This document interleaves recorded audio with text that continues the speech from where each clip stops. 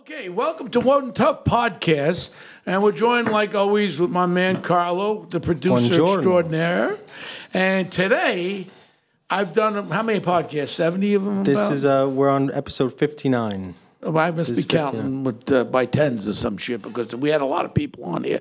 But today, I say this is probably the most influential, important person of my life. He did for me and put me into a stratosphere. At my 50th birthday, I said on the stage, there was one man that was responsible for my success after I retired from the police department. And I'm very honored to introduce my dear friend. He's family to me. He's not just a writer. He's not a producer. He is family to me. Nicholas Pileggi. He's a screenwriter, and everybody knows about that movie. What was it called, Carlo?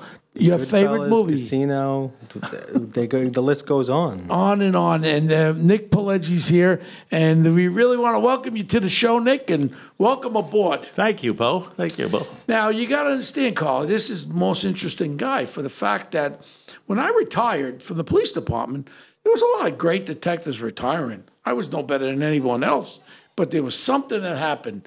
I get a phone call from this guy, Nick Pileggi, and he goes, I hear you're retiring. He goes, I'd love to do a story, New York Magazine. I really wasn't a person that dealt with New York Magazine. You know, I was so busy working the streets, I never even knew there was a New York Magazine. I wasn't reading, put it that way. I was locking people up. I visited, I think it was 18th Street, Nicky? Yeah, probably 19th. Yeah, was that what he was? I walk up, and there was this guy that was sitting there. I knock on the door. It was Nick, and he had this typewriter. I remember, no electric typewriter. It was the old typewriter. And I came in, and I said, Mr. Pileggi, I said, my name's Bo Dietl. How you doing? He goes, I hear you're retiring. And then he started going. I said, what are you typing there? He goes, I'm writing a book called Wiseguy. Now, wait a second, Bo. Didn't you grow up in Ozone Park? Didn't you grow up with a guy named Henry Hill, Paul Vario from Atlantic Avenue, all these guys, and then Jimmy Burke? I said, Jimmy Burke, I just locked up on 2 murders. I got caught 2 cold cases that the other guy, Henry Hill, gave him up on 2 murders, and I had to bring him from Allenwood over. So we just started talking, and the whole book of Wiseguy was from the neighborhood I grew up with. You know, I grew up with Scopo and Gotti and all those people, but these were all the players. So we started talking. Next thing is, Nick, he says, I want to do a feature article on your retirement. And I told him about the decoys and stabbed and hospitalized 30 times, all my bullshit. And he wrote an article. And it wasn't just in any article. It was a great article about my life, what I went through on the police department with the negativity of the IAD, used to be Internal Affairs Division, and about them coming after me. A lot of jealousy in the police department. Someone who excels. Like today, if you did what I did now, I'd be going to jail because they don't like anyone to excel or do your job. They want you under the radar. So Nick, he wrote this article, and I'll go after and let Nick talk 1 second, but I'm going to tell you something what happened. I got catapulted into flying to California every other week, meeting with Scott, Martin Bregman, with Al Pacino, Sylvester Stallone. Everybody wanted to play me, and I'm flying back. CAA comes to me, and that was the beginning of my life after retiring from the police department. Thanks to this man. He's my family. He's my best friend. I love Nick Pileggi. And Nick, let's talk about you. Well, first I got to say, I feel the same way about you, Bo.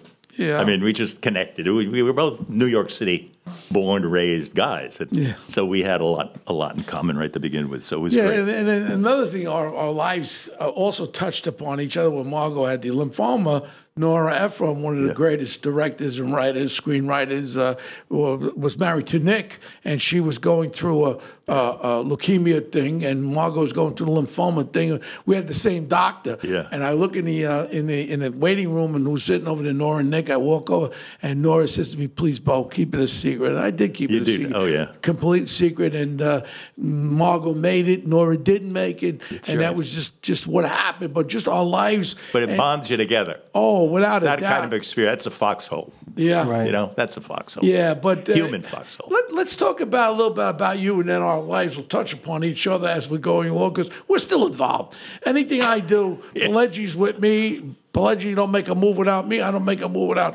And he was the one. We'll talk about Goodfellas and about Rayo's, how Rayo's, we casted people at Goodfellas. But let's start about your life, Nick. You grew up in Brooklyn. Whereabouts? Bensonhurst. Okay. I went to New Utrecht High School. Mm-hmm. And 79th Street and New Utrecht Avenue. So my father had a house there. Yeah. So I grew up in that world. I mean, that was... Which wise guys were around your neighborhood then? it was Joe Colombo. Mostly Colombo guys. And, I think Philly Diagardi was in my class at New Utrecht. I mean, they're all news. These are guys you grew up with. They weren't, you know, this was not anything special. And this was before The Godfather, before the McClellan Committee, before Appalachia. They were there, and they were operating. They were operating. And your mom and dad both Italian, Nick? Oh, yeah. They were Italian. I'm first generation. They were born over there. Calabrese. They're both Calabrese. Well, I'm German and Italian. You know, German, I don't know. We're going with the Italian. Yeah, we go with the Italian. So where in Italy were they from? Calabria. A small town in Calabria called Maida. And it's tiny. Carlo we're speaks paisanos. Italian. I'm Calabrese too. Oh, you are? Where are you Villa from? San Giovanni. Yeah. Okay. Is that in right near Cosenza or Reggio. Catanzaro? By Reggio. Near Oh, that's near it. My grandfather was from Reggio. See, it's a very intimate bunch. And once you're Calabrese, even when you got here, you would hang around together. Yeah. The Calabrese. Well, when, by hanging out in Rayo's, I learned a lot about my Italian heritage. When during the turn of the last century, when people would come with Immigrant Island, they would go up to East Harlem, different streets, 106th Street, 108th Street, and they would migrate to the Bronx, to Brooklyn, and well, not Staten Island at that point yet, and Little Italy, and that was like the melting pot for all the Italians. Did you know that? East Harlem was like where they'd come, and then they would leave. Like, in other words, your Gumbas from Calabrese land would come there, hey, Gumbadi, go see Cousin Tony over there. That's right, on in 114th Street. Yeah, that's it. And you got settled in, and you began to get a job, and it began to make money, and then you kind of move out, and somebody else came in. But each of the Italian communities, Sicilians, Calabrese, wherever they would have people from their hometowns clustered together in neighborhoods. It was a wonderful way to get in. I tell you, I'm very, very honored. And you know, if I call you Fredo, it ain't that bad. I called Chris Como the other day. I says, "Come on, Chris, you should have smacked that guy." I said, "All that tough talk, you should have grabbed him by the neck and said, I got you, Fredo." You know, Fredo was not that bad. He's like the dumber brother or the backstab. But people say stuff to you. I can't punch out everybody calls me a name. Otherwise, I'll be getting locked up every 2 minutes. Right. So when you first started, you worked for a great place that I used to deliver pictures for. Joe Costin was a photographer in the late 50s, early 60s.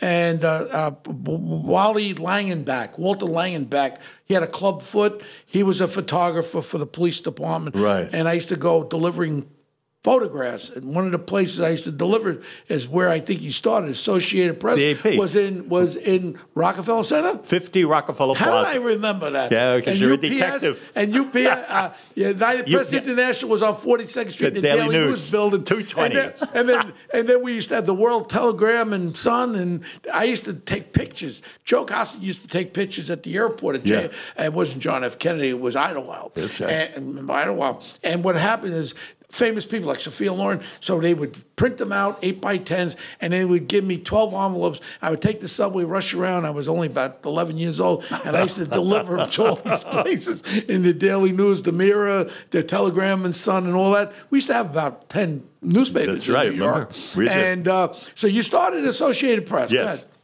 I started my last 2 years in college. I went to Long Island University. And my last 2 years in college, I wanted a job. And so one of the guys at the newspaper, I was on the school newspaper, school magazine, doing all that stuff. And I stayed, I'm looking for a job. He says, well, the A&P is hiring. I thought he meant the A&P. Supermarket. And so I said, where is it? 50 Rockefeller Plaza. I'm so stupid. I didn't realize there's no You go to the supermarket. What supermarket's going to be in Rockefeller Plaza? Retarded. I get there and I say A&P is Associated Press. And he gave me the name, Walter Kelleher. Go up and ask Walter. He'll give you a job.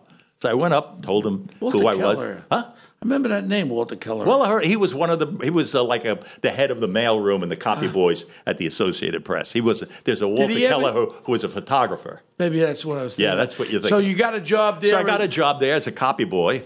And when I graduated from school, 1955, they said, the city editor said, what are you going to do? And I said, well, I'll probably take a master's. I was an English major. Yeah. He says, you want to be a reporter? I said, yes. You knew how to spell. Yeah, I knew how to spell, and I had been, for 2 years as a copy boy, I watched those reporters operate and work. And so I began copying what they were doing, then compare what I would write to what they wrote. So I was really going to school there. And when they saw that's what I was doing, I did this for 2 years. Yeah.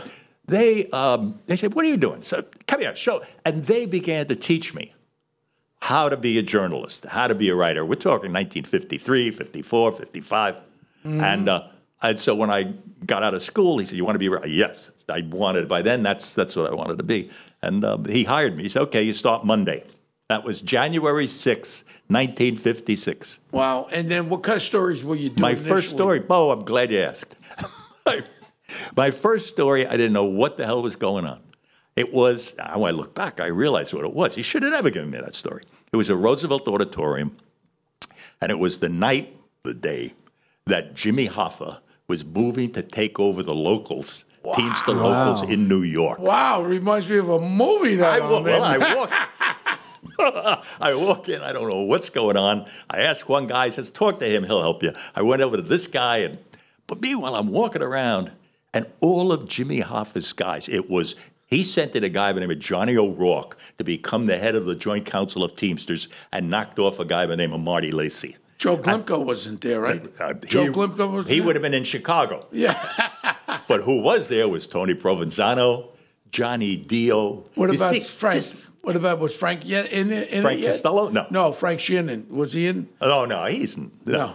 Okay, go ahead. He was After the fact, go ahead. Buffalo. But they took it over, and that was a big move for Hoffa. So you would now. And I was covering it. I didn't know you didn't know what you I didn't know what was going on. You didn't know how really big this Hoffa I had no idea. I didn't know who any of this was. So I go over and I talk to this. This is before Carlo, before Hoffa went after the president's brother, cursing him out and all that stuff. Nobody even knew who Hoffa was. Right. It was his move to take over the locals around, and the New York Joint Council was a huge local, and slowly have all the councils consolidating under him, which is what he was doing. Power. It was a great move. So the guy I go over and he says, that's all right, don't worry. So he takes a piece of, like this, folded like this. He says, when I give you the signal, read it in. So I take it, I go, he gives me the signal. I read it in the office. I tell them everything I've got on this piece of paper. Next day I come into the office, and the city editor has got my story, and he's got the New York Times. Yeah. And he says, okay, you're on. You had everything the New York Times had. The guy who gave me that story was the New York Times writer. Wow. Labor editor, Peter Keyes was his name, and he just gave it to me. I mean, it was such a generous thing to help this dopey kid. And you wrote a great. I wrote it all using all the information he gave me. It made sense. So that was your first. That was my first assignment. My first. But eventually, and the other assignments were normal stuff after that. Yeah, but I mean, what happened was that my starting to work there, like Jimmy Hoffa taking over the Teamsters, all of a sudden people began paying more attention. Like a year later, in 1957, they had the Appalachia raid in November. We just did that movie. That's right. Mobtown with Danny A. Yeah. Pretty good movie. That's right. Pretty damn good movie. Good. I do play what's my name? Irving Bozeman Esquire. Irving Bozeman Esquire. I was the lawyer for... Carmine Galante. Oh, you're Carmine's lawyer? Yeah, Carmine's lawyer up there in Appalachia. It's a good movie. He's got a $2 million movie, but it's very entertaining. Good. He put together It's a fascinating thing that happened. Yeah, the whole story about the sergeant who was the one that Crosswell. Yeah, and it was great to film it. Really good. Now, all right. So now you started Associated Press. How did all of a sudden? I guess because of the Hoffa thing. Whenever there was guys had their heads taken off, then crime became your beat. You got to remember, I started in 57. That was year. In March of 1957. That's like a couple of months later. They shot Frank Costello at the Majestic. What the hell is that about? So you got that case. So I got that, and who shoots him? It's the Chin, the guy in the bathrobe. And slowly. And then in October, Albert Anastasia shot in the barber Your shop. timing was perfect, And Nick. Exactly. And November, you had the Appalachia raid. Holy moly. So that started the public interest in the mob, organized crime, and it became a subject to cover. And I knew names. I knew what it was about just growing up in that world. And that allowed me to really do pretty good stuff. Eventually, you become the authority on organized crime, and you knew every aspect of it, from working the smallest stories that all the dots connect, and eventually, by doing this, you get recognized as the go-to guy on anything of organized crime. Yeah, there are other guys too who were very good at it. You're the best, Nicky. Stop it. Come on. I don't want to be the only, but what happened was that it became a big subject, right? And everybody got interested in it, and it was a. Then the 60s hit. Yeah. Then they have the hearings in Washington. That's right. With Kennedy's brother there. Right. And then during that time, there was other stories breaking. We had a lot of homicides, a lot of organized crime homicides. Yeah, there were organized crime homicides because everything was breaking up. And it's the French Connection. You know, the old timers that you might know who were in bookmaking and all that kind of stuff, loan sharking. But they didn't want to give up any of that to the young guys. The young guys are coming. They're looking for money. They're looking for action. And they can make a quick hit with a heroin deal or lend somebody money for a drug deal.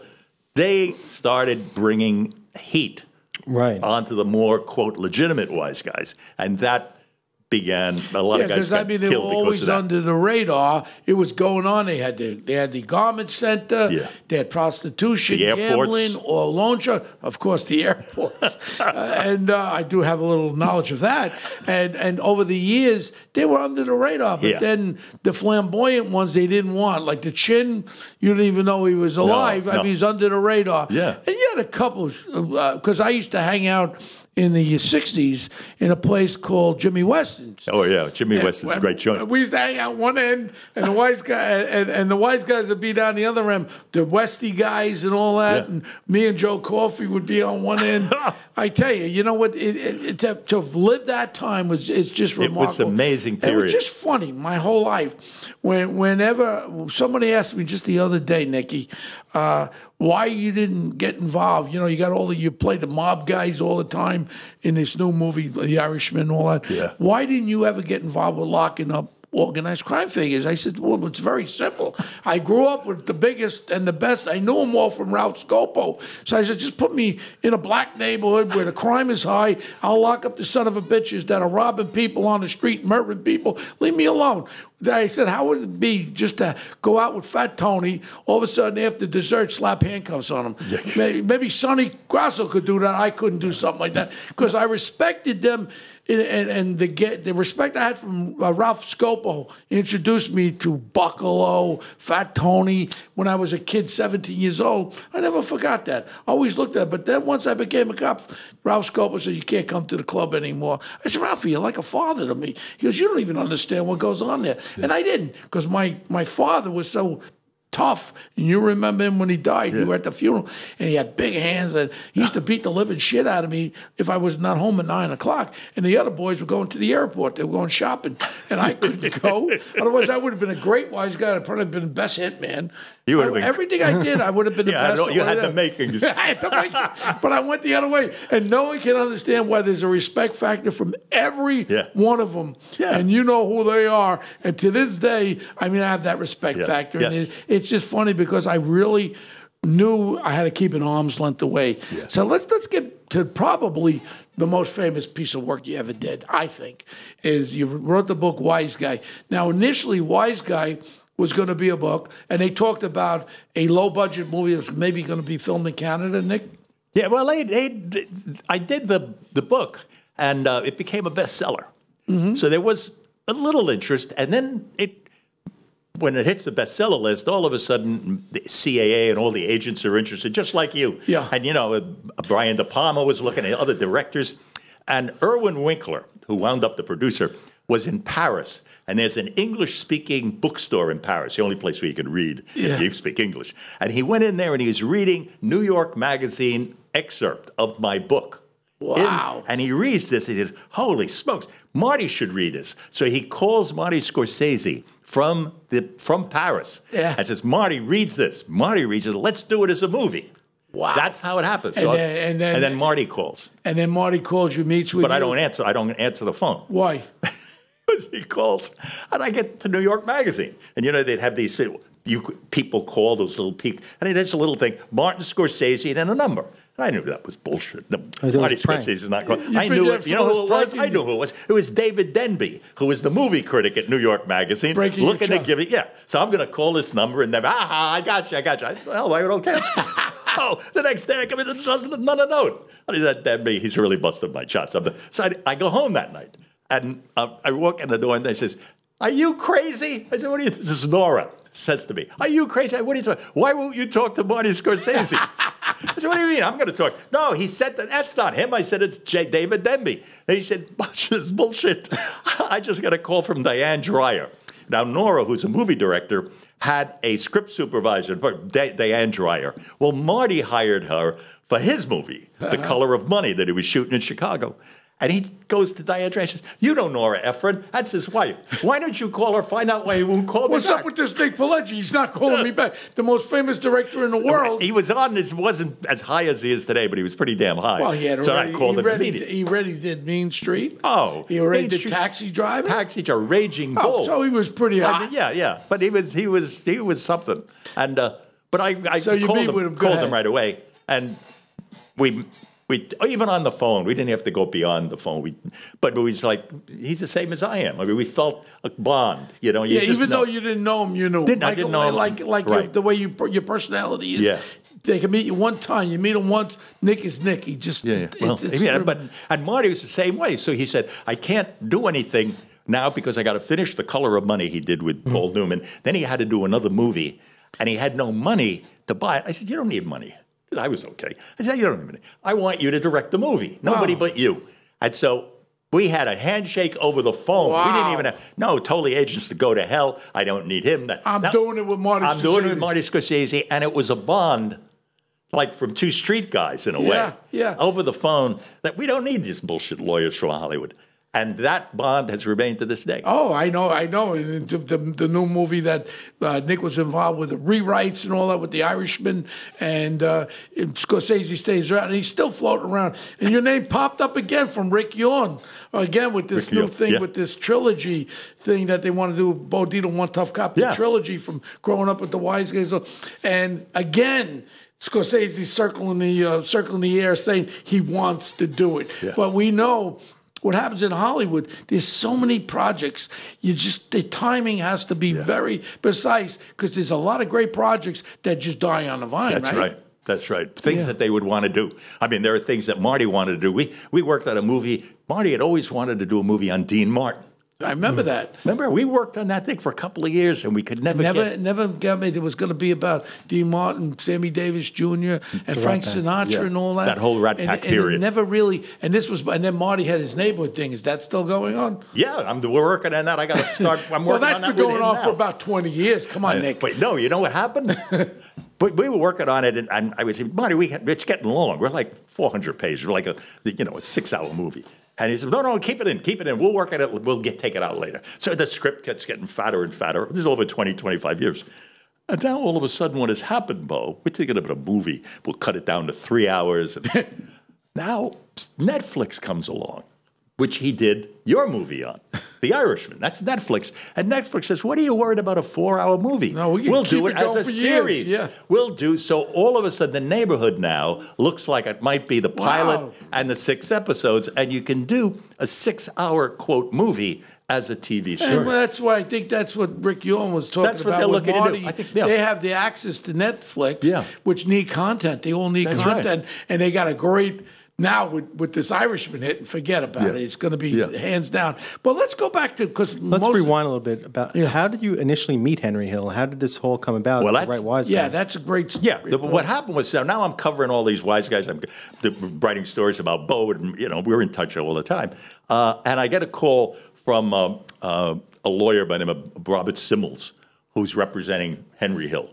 And Henry Hill is now locked up.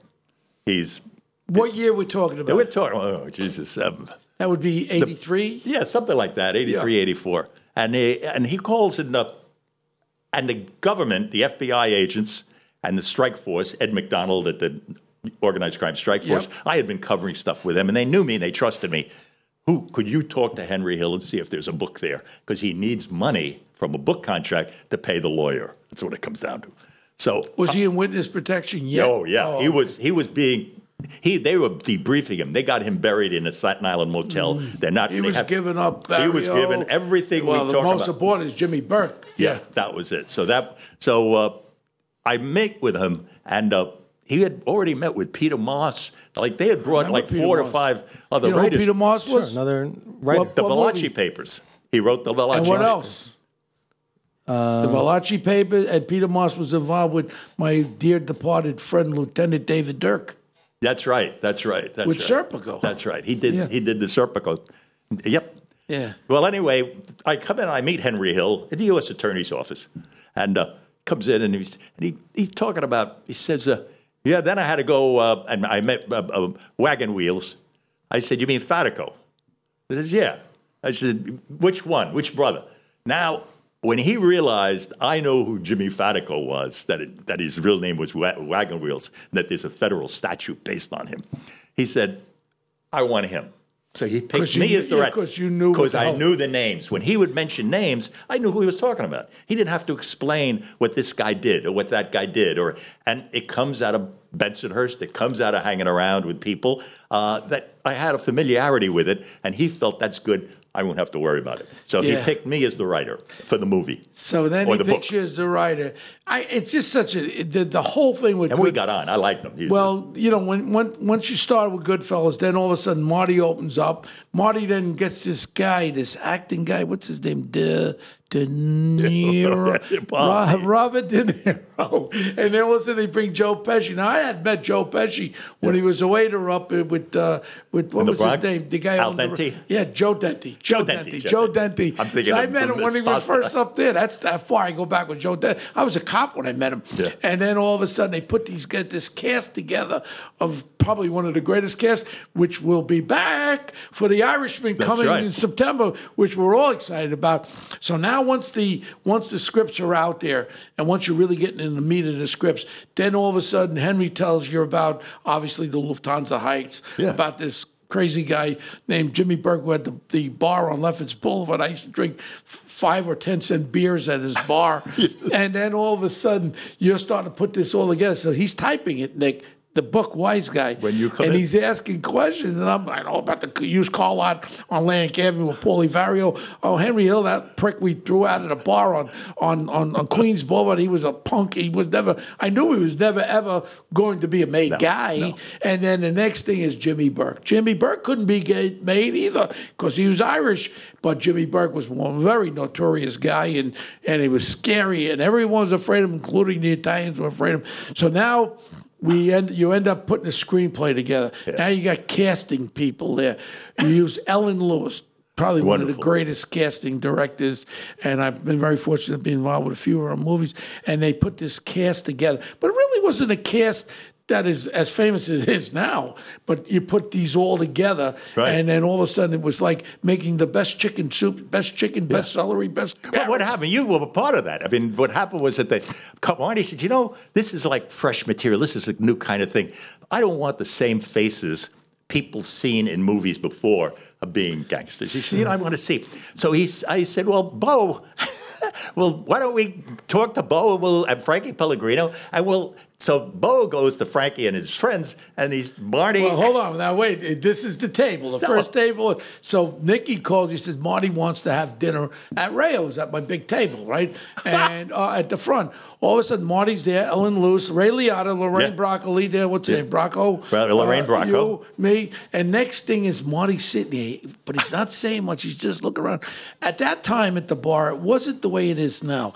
You had Frankie Nose. His nose was 2 foot long. Mikey Black, he was dark complexion Sicilian. Petey Neck, his neck was stuck. His neck was stuck. All these characters are out. Yeah, Angela the Jet Cheesecake. Everybody's at the bar. These all the boys. I used to drink with them when I was a cop. Marty is just sobbing this into his brain. So after we finished dinner, Marty goes, "Hey, Bo, can we come back next week?" I said, "Marty, whatever you want." He goes, "You tell anybody who wants to be in this movie to show up next week. We're going to do casting right from here." Ellen Lewis was there.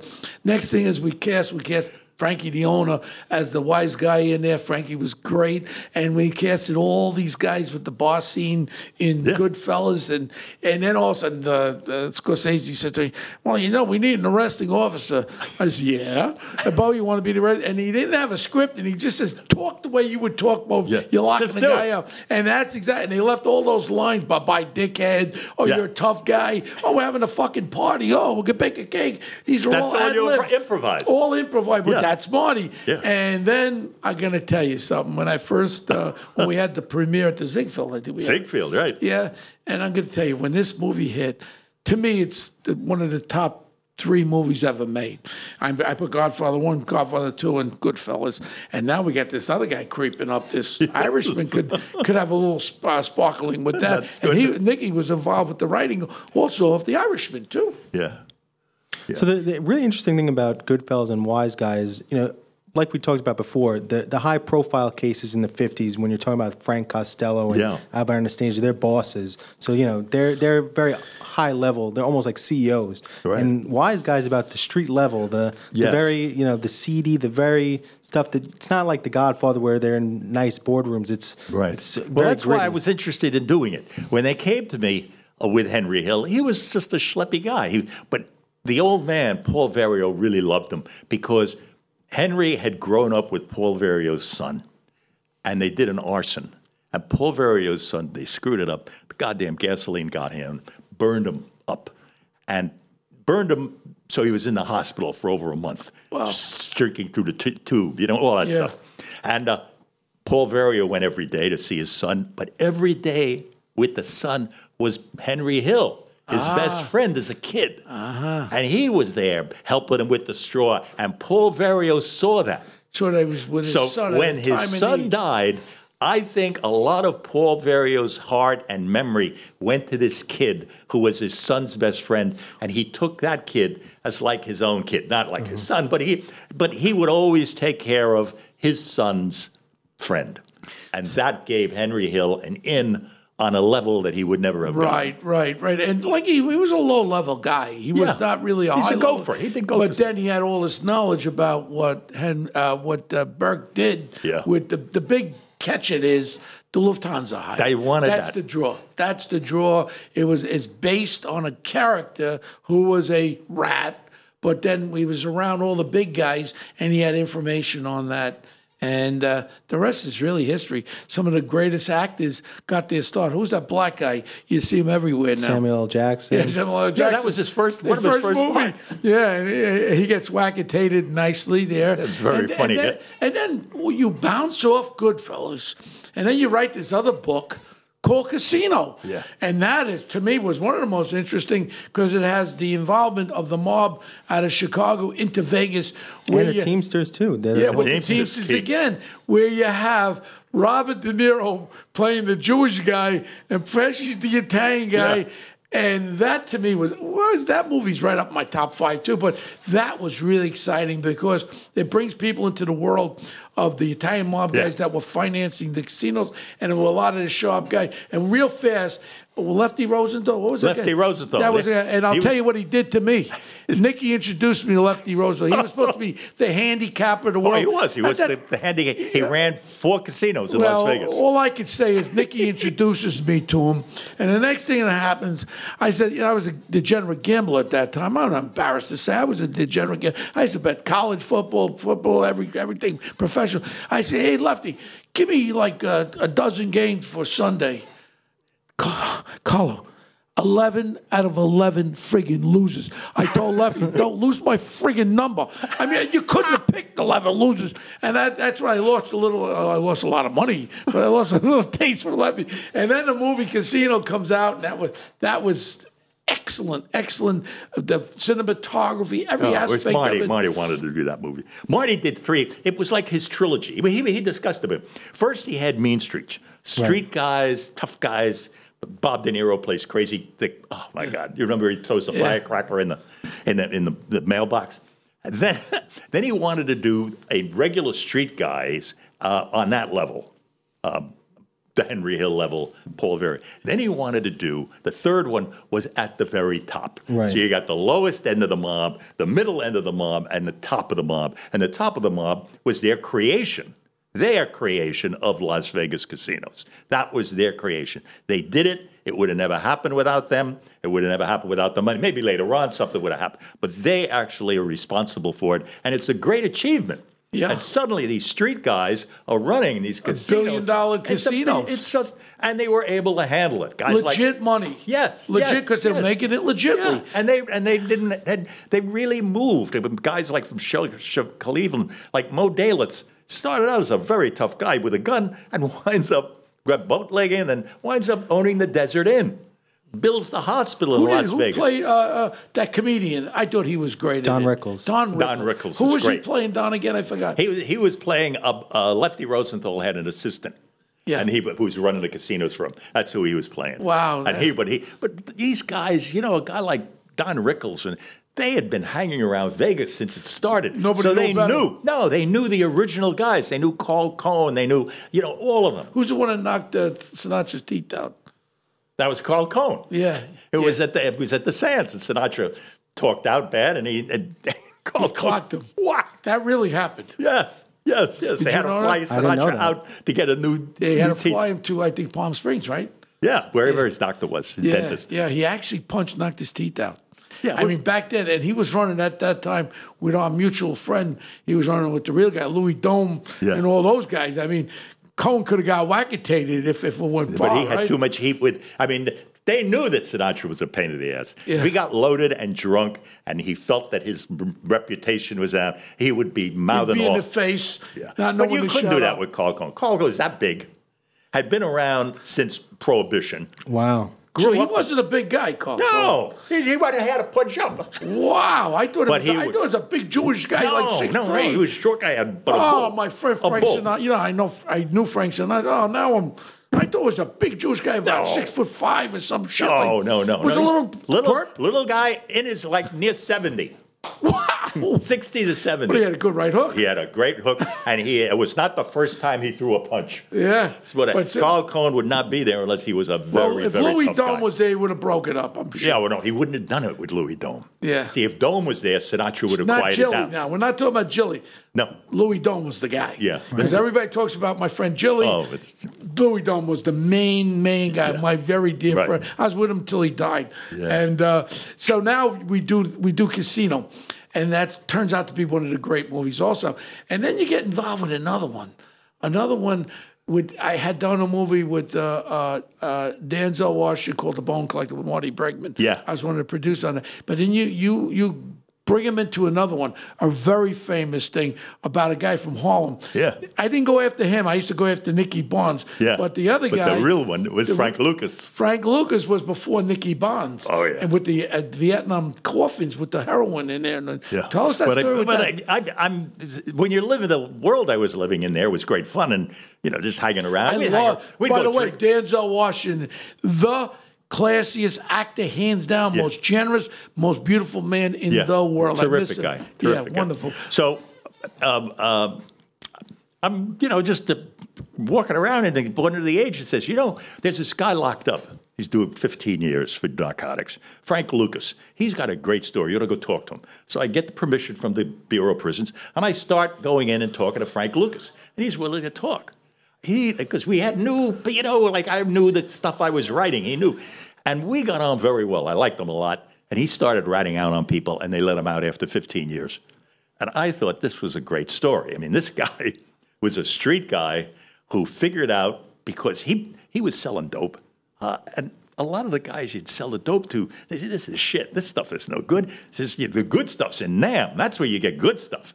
So he said, Before a lot of people, 6 times. Right. GIs that came back Yes, and addicted. it was all the GIs coming back from Vietnam. Yeah, they who didn't get the got good hooked. shit. When they got back here, they were getting crap and the Baby great stuff. laxative. So Yeah. Frank gets it in his mind. I got to get on a plane and go to Vietnam. I'm going to buy the good stuff, and I'll have it shipped here, and I'll have the best stuff. In the coffins of the GIs. Which is what he does. It's sacrilegious to open the coffin up. So what better place to put the dope in is in the coffin. Yeah. And they went, and he bribed all the sergeants and all the guys at the mortuary so that he could put his dope in certain, and it would come here, and it would be picked up at the airports, at the military airports by military police guys he had, and he would bring that dope in. He had factories where girls with masks were chopping this stuff up. It was an enormous business. Russell Crowe was in there. Right? Russell Crowe, and he got great caught by a New Jersey detective, assistant prosecutor actually, and Richie Roberts. It wasn't the New York guys. No, it was Richie Roberts and Yeah, of course, probably Sonny Grasso was investigating taking the drugs. Well, what probably. happened was Or he the came money, here. Or the money. That's right. My friend Sonny. Oh. We still want to know what happened with that French Connection money. You know, Carlo?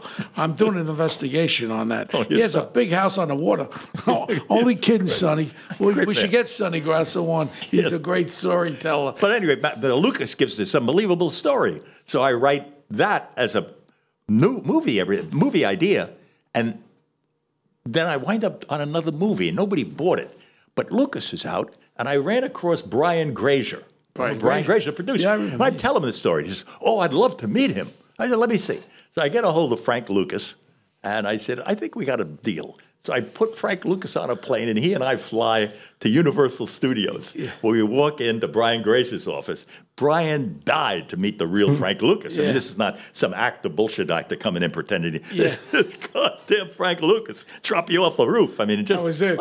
And he Glazer said, probably "Let's figured, do it." I better do this movie, otherwise I could have a bit of an enemy. Well, I was stuck. I think I'm doing something with Marty at the time, so I can't write it, but I can produce and explain it. So they get Steve Zalian, who did The Irishman. And Steve Zalian won an Oscar for Schindler's List. He's a great screenwriter. So they say, how about Steve Zalian? So they bring him in to write the script, and I spent 4 months at the Regency Hotel with Steve Zalian and sometimes Frank Lucas explaining to Steve Zalian that world, because that wasn't his world. Wow. And then Steve wrote the script. I was the executive producer. And I think American Gangster is a terrific movie. He did a great job. What I tell you, what a great mind we have here. One of the greatest. What stuff are you working on now, Nick?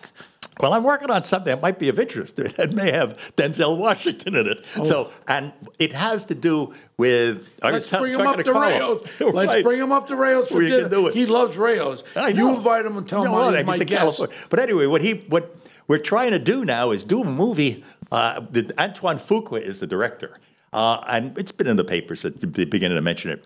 It's about a Wall Street guy who pretends he's dead with a hedge fund, pretends he's dead, and moves the hedge fund money to China, where he wants to create a new life. You have an office in China. Yeah. You know people in China. Yeah, I have to talk to somebody. Oh, don't worry about that. Okay. It's excuse my language. It's zombie land. Nobody smiles. Everybody's got a puss on their face. I like it. And like we were just talking to John Batchelor here before. Yeah. That's a hot spot, that Hong Kong. It is because huge. now the president of China, maybe when this thing airs next week, there'll be a war by now. But the point is, that's a real hot spot because the British owned it 22 years. The deal was made. Yeah. And all of a sudden now they're trying to flip on the deal, and he knows he has to be tough because it's a communist country. And he'll lose Taiwan. Yeah.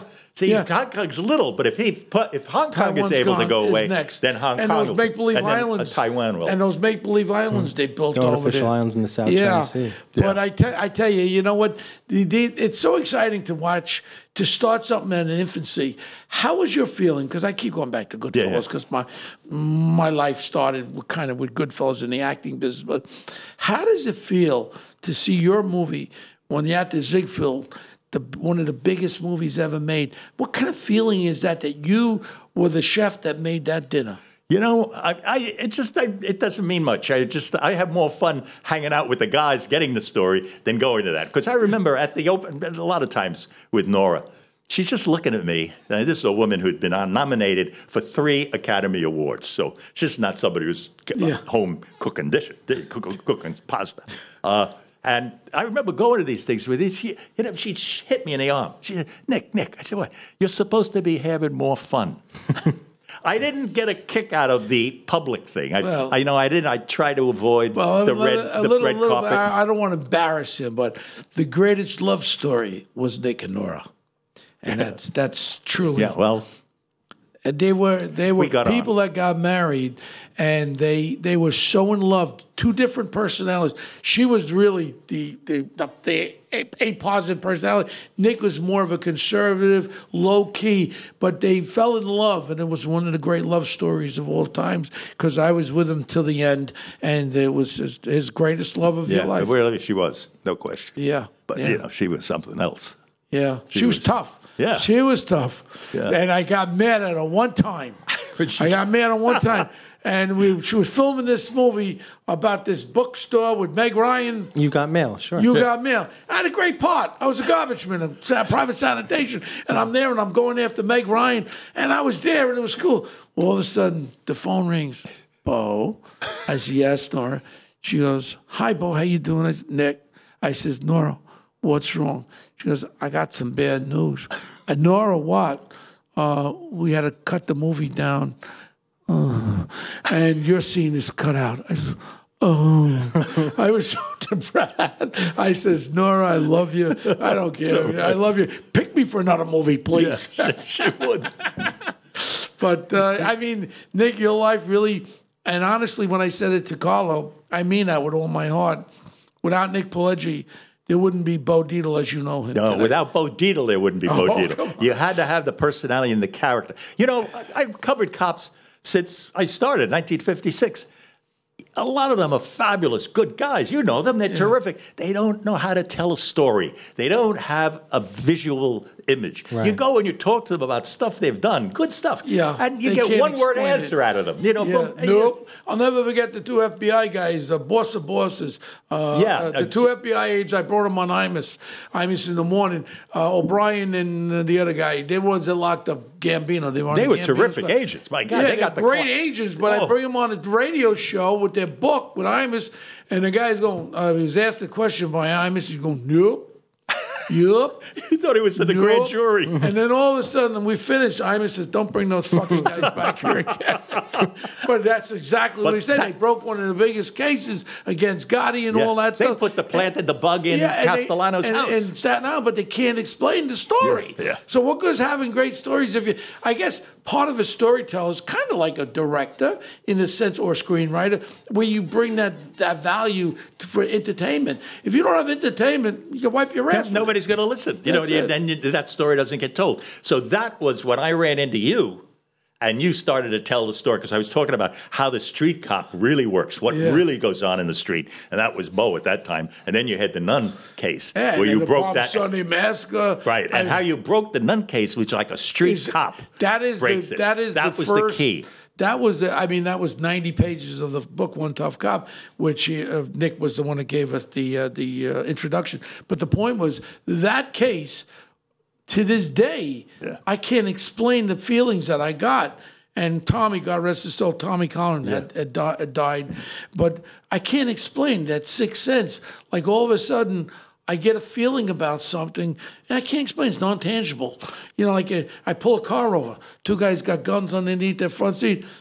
Yeah, I committed a fucking legal search, but they had the guns there, and I just had a feeling. But today, if you do it, they'll be locking you up for illegal search. Yeah. So my point is that, you know, I'm very honest about it. Statute of limitations, thank the good Lord. I don't know if I killed it. I don't think I killed anybody, but, you know, in reality, I talk about hanging the guy off the building by his ankles. The guy shot a cop, and I questioned him. I lost grip, but I was able to hold him by one. Today, if you hear that crap, putting guys' heads in toilet bowls after the nun got raped, the shit was up to my arm here. I put his head into the toilet bowl, and we got more information, more information. And when Vinny Reyes says, oh, guy said they come on 25th Street. So I looked at the spot, and I saw there was a ladder coming down. The convent was 3 stories. So I said to myself, 2 people, sex predators, they're not sex predators partners.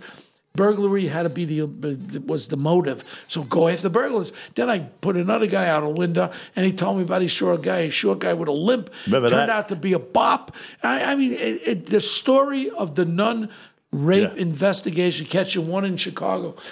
You got a guy getting off a bus at 6 o'clock in the morning.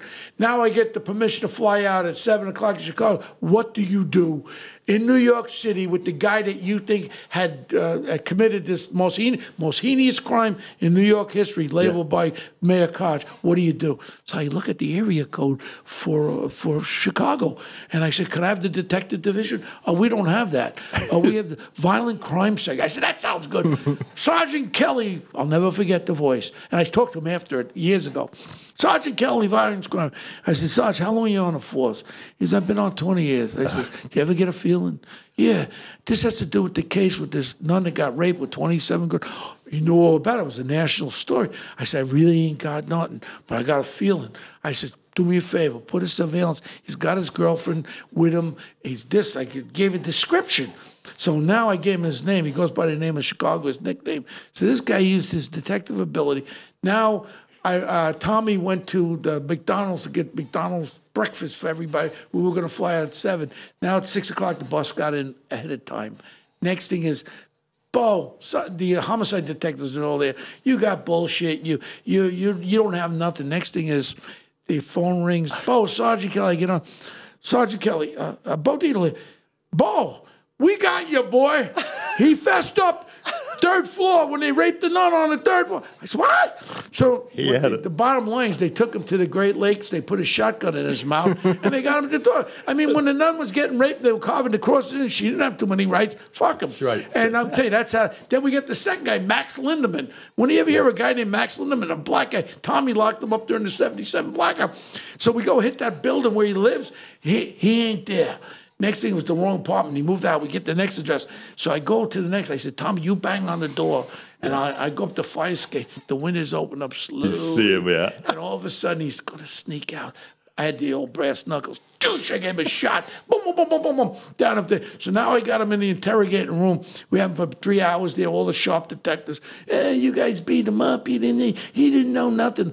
He already was identified, but the other one said he did the rape. I was only there, but he puts himself. Right. Next thing is he says something about my mother. "You remember my mom." He said, "Why don't you go F your mother?" I said, "Why would you talk against my mommy like that?" Allegedly, yes, I did. Statute's over. I gave him a right friggin' hook. I broke his jaw. Yes, I did. And after that, they pulled me out of the room, and then the detectives talked to him, and he fessed up to the whole thing and all that. Did I crack him in the jaw, Nicky? Yes, I did. Yeah. And I think he's the mayor of Baltimore or something now. He's been out of jail for the last 20 years. The mayor, but, you know, you had to do what you had to do. But it was dog eat dog. It was a very tough period. When you remember when I decoyed, I was hospitalized 30 times. I got stabbed thinking when my lieutenant yelled, "Shoot him, Bo." Right. I never shot nobody. I headlocked them and fight with them all the time. But I tell you, it was a different era. But I mean, that's what a story about a movie. One Tough Cop, the movie was a $7 million cheap movie. That story can be told in reality again. I think it's ready today. And I think it's ready, but the only problem you're going to have is a lot of backlash with this political correct bullshit. But if you're going to make a realistic movie about a time period, that's the time period. You could make it. I think you could satisfy both worlds. Yeah. I mean, nobody doesn't want that mugger who mugs their mother on 111th Street to go free. Right. I don't care who the hell. Or someone that rapes a nun in the convent, carves 27 crosses and puts a broom into a vagina, pisses on her and leaves her for dead. Do you really care about that guy who broke his jaw? No, I don't think anybody would. Yeah. And and people living in his same building don't like him once they hear what he did. So I think there's a middle area that you could do for this movie. Well, Nick, are you on this social media stuff? No. Well, okay. I'm on the lam. We do something every podcast. Well, 56 is all we are. 59. I thought we were like in the 60s, Carlo. Okay, 59. Yeah. We always ask our guest, who's the punk of the week? Now, punk of the week means a situation or a person, something that really pisses you off. What is aggravating to you? Is your pasta too overdone? What pisses you off? You know, That's a big problem for me because it doesn't. I can't think of anything that right now is Come on, pissing me Nick, off. something's got to bother What the hell you. is pissing me off? Well, I think, yeah, the thing that's pissing me off is like the computer stuff and the telephone. That there's, I mean, like I got podcasts on my telephone, and I press a podcast, and an Uber shows up. And that's what it is. And then and then if I have to send my son a message, and then I press it, it takes me forever to type the damn words because my fingers are too thick, and I'm not used to that. Yeah. So if that is anything that's pissing me off, it's that part of it. I didn't think of what bothers me, but you know what bothers me? This bothers me. The attention that people put on these stupid iPhone devices. Right. So much time is wasted on bullshit, social media, Instagram. People at dinner take a picture of their freaking food. I said, what the fuck? What are you going to do with the picture of your food? Well, what happened last night? My cousin Gay Talese is my cousin. We're going to have dinner, so we go up. You know Gay Talese, right? Yeah. That's his so cousin. we go up to Marion Scotto, to Scotto's. Fresco. Yeah, so I called Marion. She was there, so it gave me a chance to say hello to her. And Gay and I are sitting there, and there's 4 people across from us, all having dinner together at Nobody's Scotto's, talking. which is a beautiful, fabulous restaurant. And they're all talking on their little phones. They're all going on their phones. 4 people. Now, what the hell? Where do you go? You can stay home and work on your phone. I hate the iPhone. I hate social media. It's the ruination. See? And there was something in there. We're together again on another. No, I totally concur with you. I'll be honest with you. I'll say it on the air. When you think you're talking to Bo on social media, you know who you're talking to? Carlo. I can't deal with it. But Carlo is in my head. He knows how I talk. He just wrote a magnificent. I give him bits and pieces of his story, and he puts it together about the Epstein thing. Carlo is a tremendous writer, but he thinks the way I think. He's like a sponge that sponged out my brain power, and he puts it on paper. And I let people know when you send me emails and all that. Carlo's the one that's answering, but Carlo's answering for me. And if it's something important, I tell Carlo. If it's business related or someone I really can help, let me know. Other than that, I don't want to know some chick 35 years ago who I banged all of a sudden wants to get banged again. I'm not interested. And you can have her, okay, Carlo? What's pissing you off, son? You know what? My phone, too. You know what? It's too much. I think this weekend I'm just going to shut it off and just hang out. Do you know I don't take a little digital vacation. Did you know, Carlo, I do not look at the social media anymore. And when I first came out with the Twitter, right? We go on Twitter. Well, Carlo goes on Twitter. When I'm answering people MFing me back and forth. I said, why would I want to waste my time? This is a loser. I don't want any of my brain power. I'd rather watch Casino and Goodfellas back to back on a Sunday afternoon than look at this stupid asshole. So I agree with you. And your thing that bothers you? Yeah, the phone. It's too much. Text messages, social media, whatever. This weekend I'm just gonna decompress. Just chill, right? Just chill. Yeah, so we all agree on something. But See that? Nikki and Carlo, why don't you wrap things up, buddy? All right, so thanks everyone for listening. We appreciate our fans. You can find the show wherever you get podcasts and also OG Podcasts on Twitter and Instagram. You could email all your questions to onetoughpodcast@gmail.com.